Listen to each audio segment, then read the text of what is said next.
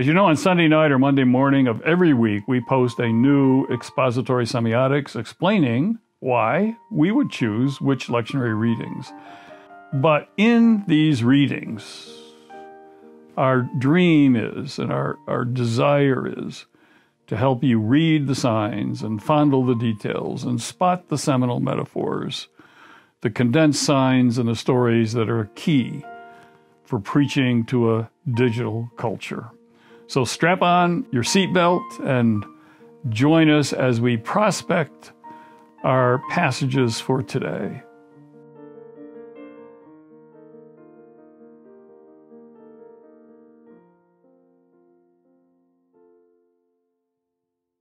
Vlog number 23.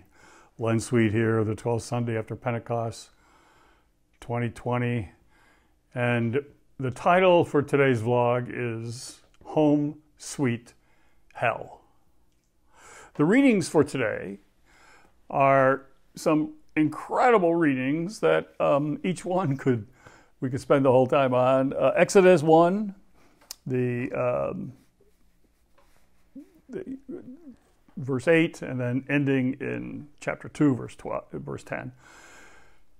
This is one of the great escape stories of the Bible. This is the story of the birth of and the saving of Moses as a baby, Moses and the bulrushes.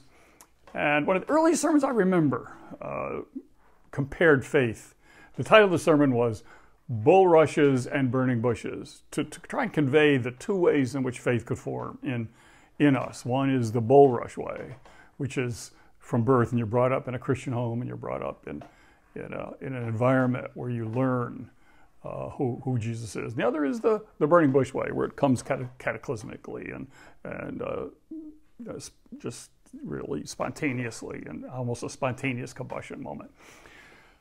But this is the story of the beginning of the Exodus, one of the great stories of the Bible, when the story of how God frees people from slavery, from bondage, from everything that chains them. I mean, the Bible is an escape from slavery story. All the enslavements that bind us. And here is the beginning of one in Exodus. And then we have the Psalm 124, verses 1 to 8, where the psalmist tells of what it means to escape the snare. So it's another escape story, but it includes this incredible verse. Our help is in the name of the Lord, the maker of heaven and earth. Our help, where? Is in the Lord, the maker of heaven and earth. We seek help in a lot of different places, but our help is in the Lord and the name of the Lord. So it's another escape story. How do you escape those snares and entanglements that would trap us and bind us and enslave us? And then the Romans text, Romans 12, 1 to 8. We're instructed to present our bodies as a living sacrifice. The old sacrificial system is done. Our bodies now are the temple of the Holy Spirit, and this is what we offer to God, is our bodies. And we are not to think of ourselves more highly than we think. And then this incredible passage that there's one body, many members. And so we are all members together of the one body of Christ. And what it means to be that body of Christ. But I want to spend some time with this passage from Matthew. It's a very familiar passage, and I imagine every one of you listening to this has preached from it before, and so I'm going to be a little repetitive with things that probably you've already focused on. Matthew 16, 13 to 20. Now, this is where Jesus founds his church, and notice how he founds it on a pun. He's punning with Peter, Petros on this Petra, but notice where he founds his church, in Caesarea Philippi, and it's clear that he is having this exchange with Peter at a very place in Caesarea Philippi where there was something called the gates of hell. That's why Home Sweet Hell is the title of this little vlog. And as Jesus is standing there at this side of this mountain where there's this opening called the gates of Sheol, the gates of hell, this is the exchange that takes place. When Jesus came to the regions of Caesarea Philippi, he asked his disciples, "Who do people say that I, the Son of Man, am?" And they said, "Some say that you are John the Baptist, others say Elijah, others Jeremiah or one of the prophets." He said to them, "But who do you say I am?" So this is really a very human moment, because he's saying, what are people saying about me? You know, what are people talking about me? What's the scuttlebutt out there about me? And so his disciples tell him the truth. Well, you got mixed reviews, Jesus. You got all sorts of comments, and then Jesus whips it around and goes, "But who do you say I am?" And Simon Peter replied, "You are the Christ." The Christ. Jesu Christos, the Son of the living God. And Jesus answered him, "Blessed are you, Simon, son of Jonah, for flesh and blood has not revealed this to you, but my Father who is in heaven. And I tell you that you are Peter, and on this rock I will build my church, and the gates of hell shall not prevail against it." Wow. Is he standing at the gates of hell, founding his church at the gates of hell? He's also telling his disciples that you will triumph over these gates of hell, and you will raise, R-A-Z-E, those gates of hell. Do you get it? We are to be hell raisers. Not the R-A-I-S-E-R-S, but the hell R-A-Z-E-R. We're to raise hell, to be hell busters. The church should never be beyond shouting distance of the gates of hell or seeing distance of the gates of hell. Because to follow Jesus means when you can no longer see the gates of hell, you wandered away from Jesus. We are people called to always stand at the gates of hell. And I don't care what you are. I don't care whether what you do for a living. We are to get down and dirty at those gates of hell. So if you're a writer, writers with sooty fingers, and workers with blistered hands, and gardeners with gritty fingernails, and healers with bloody forearms, we are called to get down and dirty in dealing with the hellish issues of whatever our day is. Now, this is where I get so... I mean, everyone has a different button that people can push, and it does it to us. But for one of the buttons that really, that you push this button in me, and I just kind of either shut up or shut down or something. God is in control. We don't need to worry. God's on the throne. Well, yeah, God is in control, and Jesus is on the throne. But God put you on the pavement. God put you on the streets. He's at the right hand of the Father, interceding for us, so we can be on the pavement, on the streets, at the gates of hell. Fields of ministry and mission are meant to be at the gates of hell, not at the safe places, at the gates of hell. So the idea, we don't need to worry, God's on the throne and God's in control, is a cheap high. And a lot of people are having this cheap high and this COVID-19 thing. Oh, God, we don't need to. No, yes, Jesus is on the throne, but Jesus put you at the gates of hell.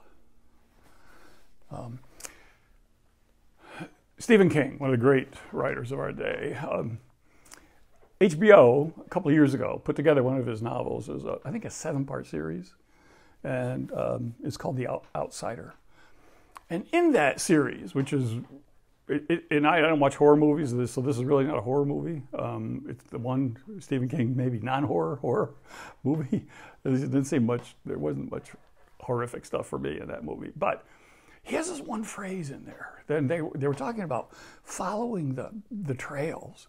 And one of the characters says, and this is Stephen King's phrase, that what he's looking for are the breadcrumbs from hell. And when he sees those breadcrumbs from hell, he just keeps following them back, tracing their origins. And I love that phrase. This is what we're called to do with Jesus founding his church at the gates of hell. We're to look for, not to flee from those breadcrumbs from hell, but to recognize them. Those are breadcrumbs from hell. And not to run away, but to run toward the origins of those breadcrumbs. That's why I love the Salvation Army so much. William and Catherine Booth, that's what they did. Every Salvation Army is planted. You find, they traced the breadcrumbs from hell and said, okay, here's the Salvation Army. They went and found some more breadcrumbs from hell in another city. Then they put the Salvation Army right there at the origins of those breadcrumbs.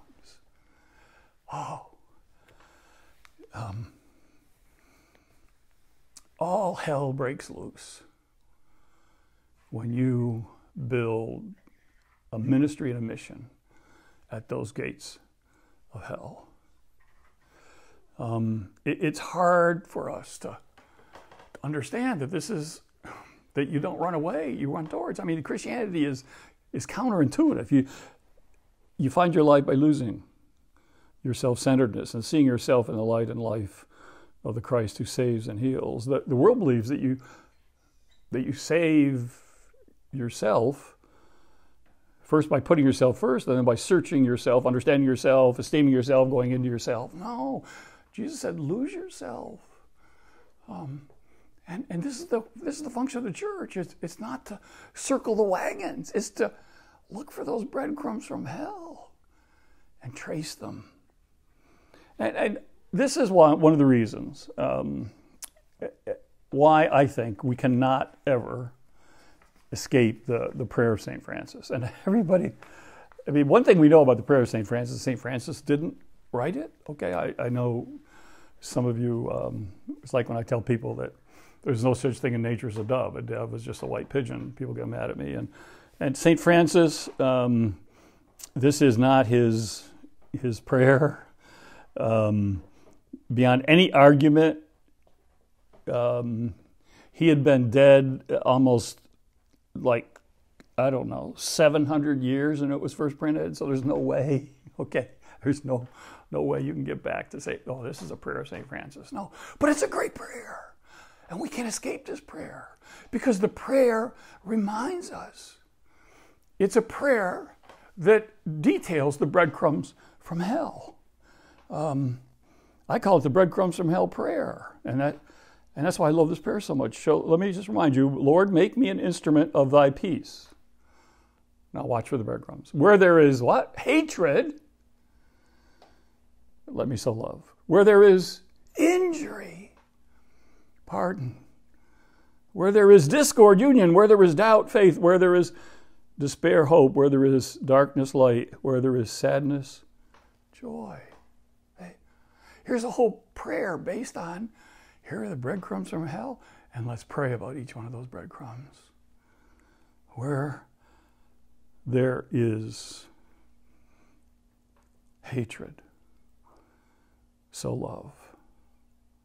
Make me an instrument of thy peace. The word here really is shalom, wholeness, healing. Not instruments, make me an instrument of divisiveness. Make me an instrument of hatred. Make me an instrument of conflict. Make me an instrument of purification. Make me an instrument of cancellation. No, make me an instrument of shalom, of oneness, of wholeness. And I love that some religious, Jesus gave instructions. I think it's in Luke 10. I could be wrong here, but whenever you go into a house, the first thing you say to the house is shalom. Isn't that wonderful? I mean, I think there are some religious orders and traditions where they still do it. Whenever they enter a house, the first word they speak in that house as a guest, shalom. Make me an instrument of shalom. And where there is hatred, so love. Not so getting even, not so cheap shots, but so love in the midst of hatred. See, Jesus didn't define his disciples by what they were against, but by what they were for. And we are, what are we for? We're for love, we're for forgiveness, we're for mercy, we're for acting justly, walking humbly, loving mercy. It's what we're for. So, at the breadcrumbs from hell, hatred, now build love. Where there is injury, pardon, not violence. Where there is injury, not retribution. Where there is injury, not, I get my nose out of joint, but where there is injury, forgiveness.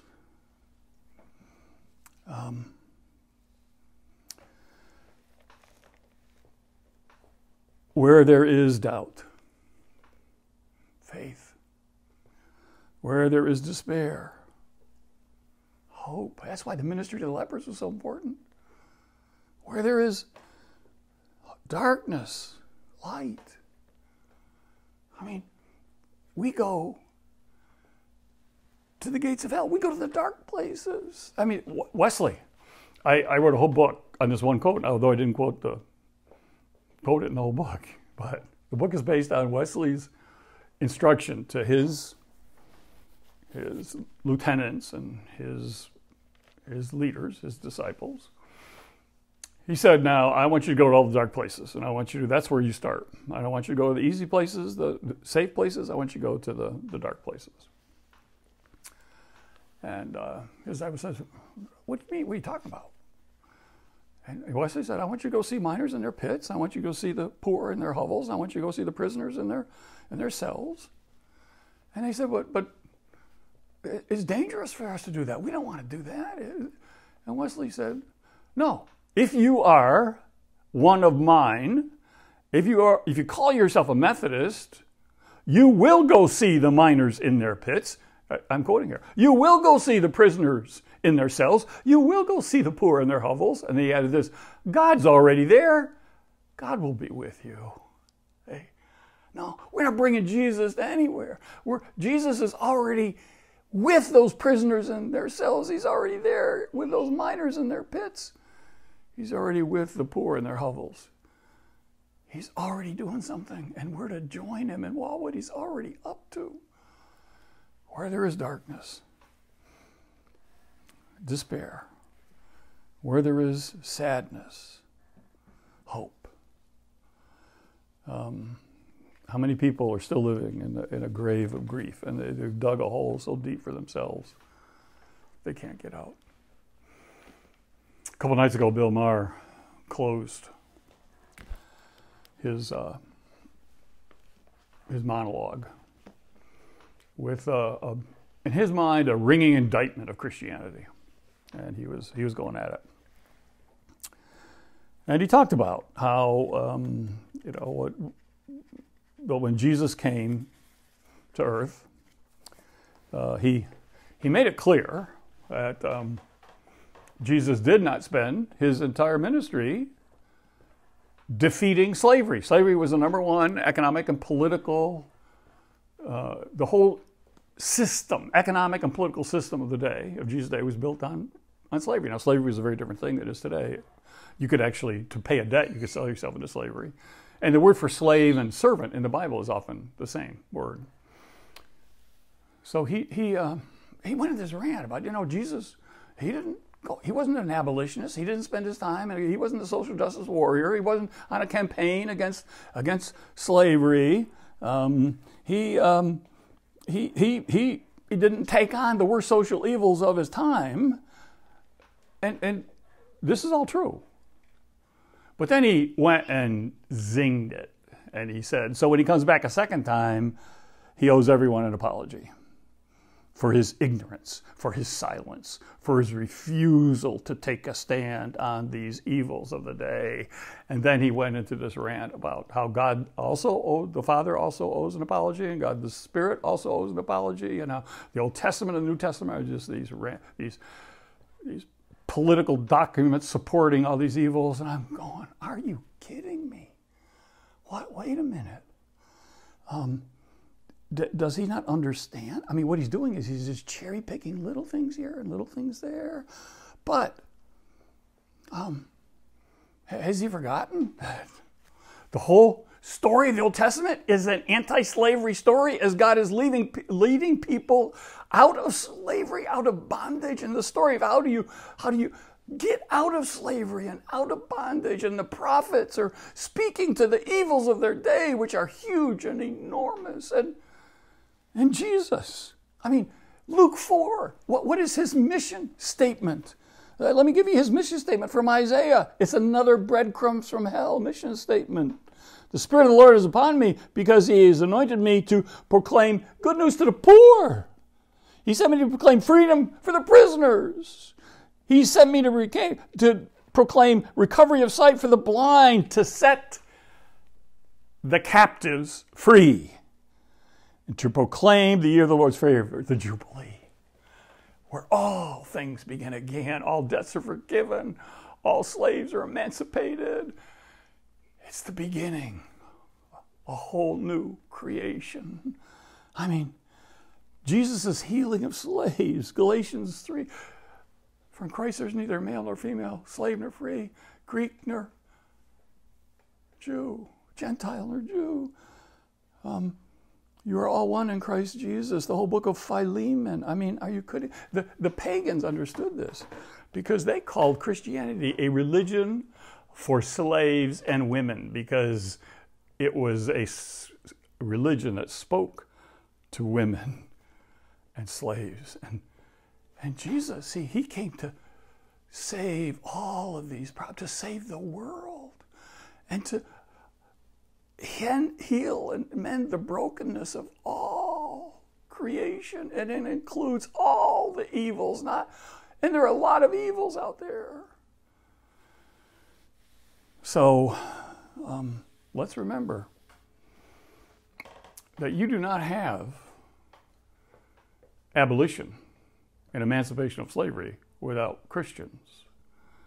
That you had some Enlightenment philosophers that would talk about anti-slavery, but the people who acted on it, the activists who were the people on the streets where the rubber hit the road, were these converts, a lot of them, of the Second Great Awakening, where they went out and became abolitionists. And see, Jesus said, greater things will you do than I, because I send you my Spirit that will work through you and continue my message and my meaning of my life in and through you. And that's what's going on here.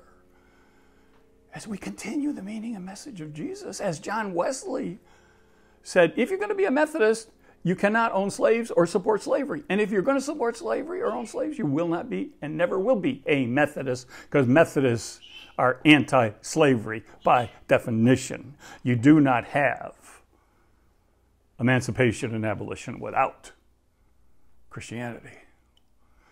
One of the most incredible forces in the history of the world. The most incredible force for good, for beauty, and for truth.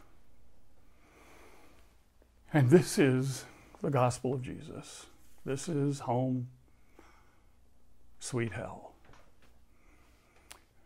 Whenever I went out on a trip, each one of my kids has an animal kind of that I bought them gifts related to their kind of animal. And Soren, my daughter, my only daughter, was the owl. But I had a special relationship with her as my only daughter that I also would bring her back hearts. And each one of those hearts would have a story. And so she's got quite a collection of owls and hearts. A lot of it now is in storage, but it's my fault because I brought her a lot of hearts. But each one of those hearts, I would bring it back and I'd tell her the story where I got this from and why this heart was special, why it reminded me of her.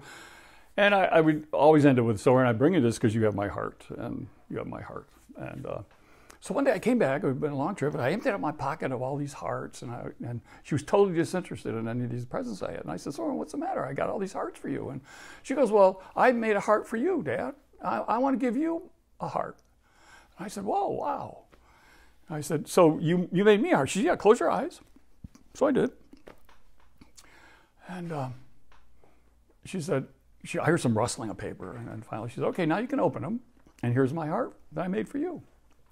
And I opened my eyes, and the first thing I saw was a heart that was breaking in two. It was cracked in the middle. It was a weak, anemic, kind of sickly heart that was just like an egg cracking. It was cracking. You could see the jagged crack in the middle as this heart was breaking in two. And when I saw this, my heart just sank, because I knew I'd been gone a long time, but it wasn't that long. and I thought we had a better relationship than this. And so my heart just really started to look like that heart. And then I came back at it again, because what she had done is right where the heart was cracking open and breaking, like a rising new day sun, was being birthed a new heart, a blood red, beautiful, healthy, new heart being born out of that crack in the old heart.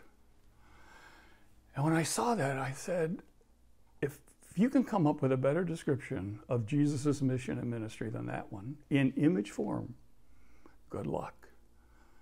Because Jesus came,